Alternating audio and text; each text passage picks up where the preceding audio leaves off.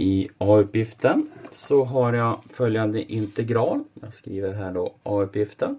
Jag har integralen från 4 till 5 av 2x plus a. Det är x och det här ska vara lika med 15. Jag ska bestämma vad a är. Så jag börjar med att titta på min integral från 4 till 5 av 2x plus a. Det är x. Primitiv funktion blir då x upphöjt till 2 plus ax. 4 till 5. Sådär. Och så sätter jag in 5 så blir det 5 i kvadrat plus 5a minus 4 i kvadrat plus 4a. Sådär.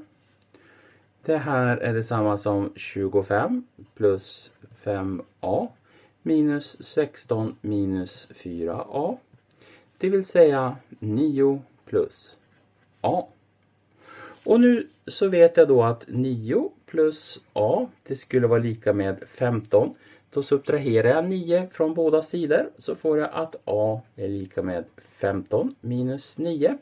Så a är lika med 6. Så svar a är lika med 6. B-uppgiften kommer som en separat